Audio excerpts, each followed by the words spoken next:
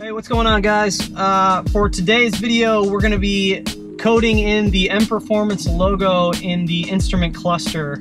We're also going to be coding in the digital speed in the board computer and the date. So this is a very, very simple code. It's only going to take you a couple of minutes. Once you get your Bimmercode app uploaded and you get your ECU connected to the dongle or the Bluetooth adapter, you're going to be jumping into instrument cluster. And then once you get into instrument cluster, you're going to see it right there. It says display options, instrument cluster. Digital speed inboard computer, active, that's one we want. Date inboard computer, I wanted the date on there as well, displayed, active. Empty row inboard computer, I don't really know that makes any difference. I just left it active. And then instrument cluster start logo. And you'll see if you go into here, you have a bunch of different options that you can decide from.